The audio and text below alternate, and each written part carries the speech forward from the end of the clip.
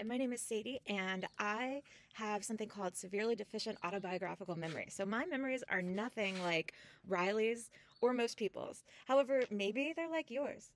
Most people have a mix of semantic and episodic memories. And what I'm missing are the episodic memories. The semantic memories are the stories that you can tell yourself in words about your life. But episodic memories are different. They are the ones that you can actually mentally time travel back to. You can close your eyes and remember very big, important moments from your life in sensory detail. If you can visualize them, if a smell transports you back to something that happened in your past, or a song, if you can sort of re-experience a memory, that is called an episodic memory. I know a lot of you right now are saying, what are you talking about? No one can do this. People can really do it. Here's a YouTube creator explaining what that's like.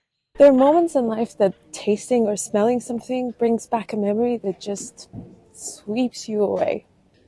You know that out-of-body weird moments when a memory from childhood just crashes over you?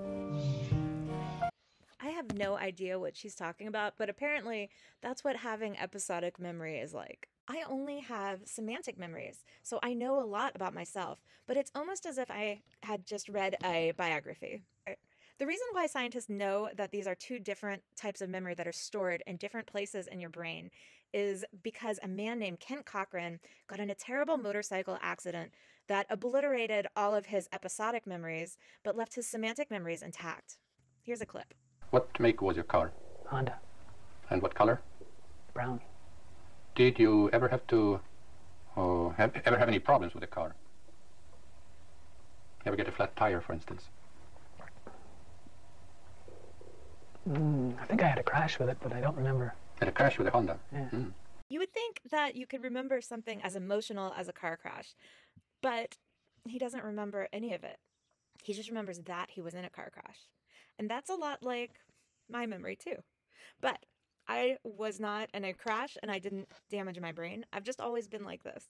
I'm relatively rare, but not unique. There's a lot of people in the world who are walking around and don't realize that they have SDAM too, because they don't understand how other people remember things. So, if you cannot do this sort of mental time travel, welcome to the club. You have SDAM, and it's not just a deficit. You get some special gifts too.